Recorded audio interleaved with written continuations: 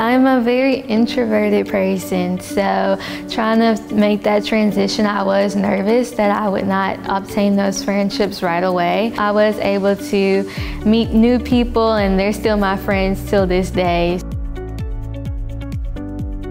We have over 180 organizations.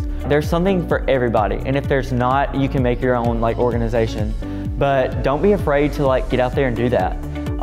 That's the main thing that's made me so comfortable, is getting involved.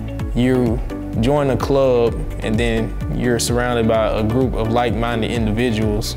So if you join a community service club, everybody in the same club wants to, do community service and help out. There's someone for you in any organization. I'm a part of a lot of organizations on campus as well, and that has just shown me that if you feel like you're not gonna have any friends here, because I'm a state away, an hour and a half away, it definitely has impacted me to there's anyone you can find on campus.